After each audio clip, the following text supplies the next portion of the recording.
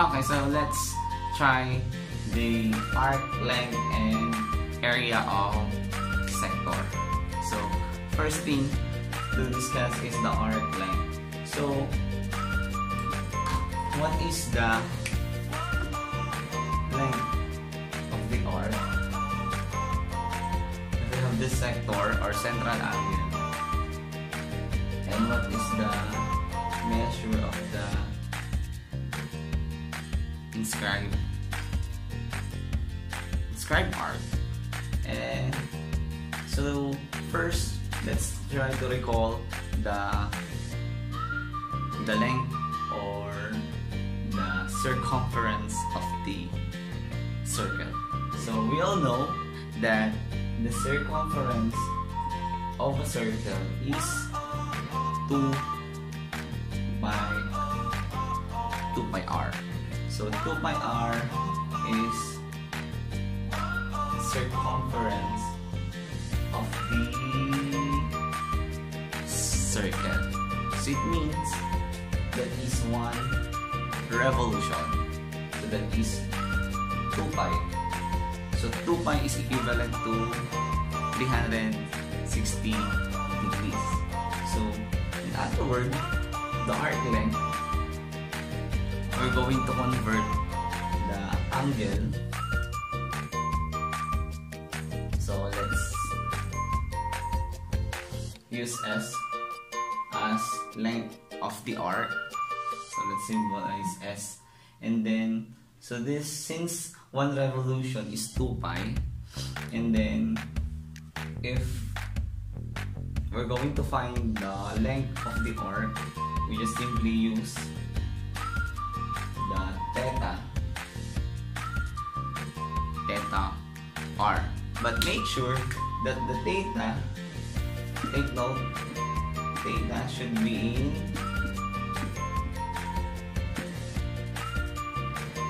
radian form.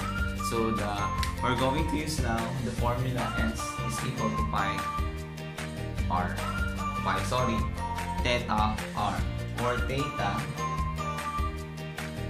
should be the degree measure of the angle, but of course should be in radian form. Next, area of sector. So if we have a sector here, so this is we have a given theta. So what is the area of this? This is called a sector. Okay. So let's try an example. So number 1, find the length of an arc of circle with radius 10 cm that subtends a central angle of 60 degrees. Okay. So if we're going to draw a sector, this is the sector and the central angle is 60 degrees. So what is the arc length? This one. Okay. So we're going to use the formula S is equal to theta r. So but take note, that's what we said, that the angle should be in radian form. So if the theta is 60 degrees,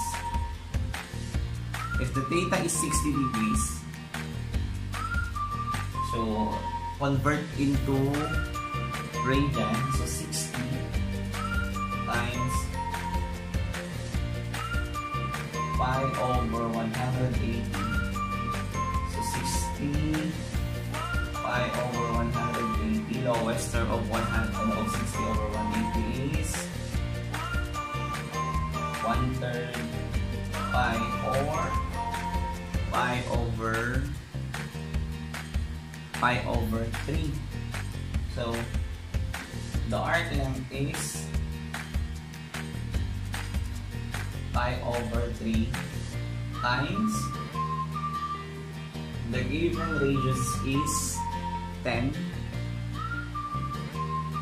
So we have 10 times pi is 10 pi over 3. So the unit is centimeter. So the length of the arc is 10 pi over 3 centimeter. Example number 2.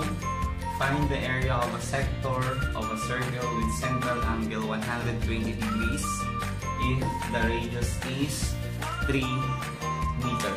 So ibig sabihin, in a circle, so we have 120 degrees. So this is 60 or another 60. So this is 120 degrees.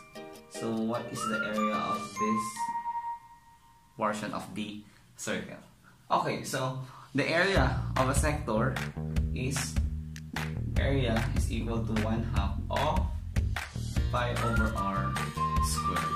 So as what I've said earlier, the angle should be convert into radian form. So the degree convert into radian. So the angle is 120.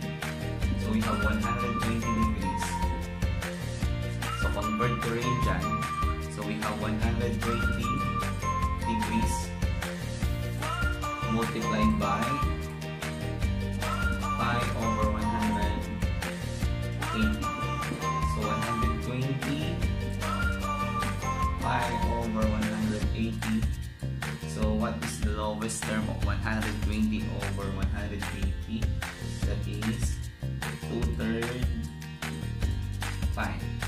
So we can use now in the formula.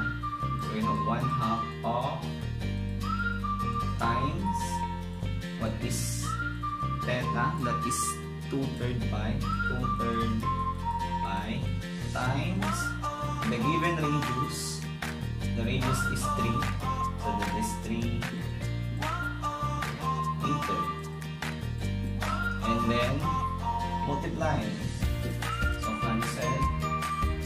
And then this is, we have now 1/3, 1 times 1/3 pi or pi over 3. And then 3 squared is 9. 3 times 3, 9. And then we have 9 pi over 3. And then this is the same. 9 over 3 is equivalent to 3 pi.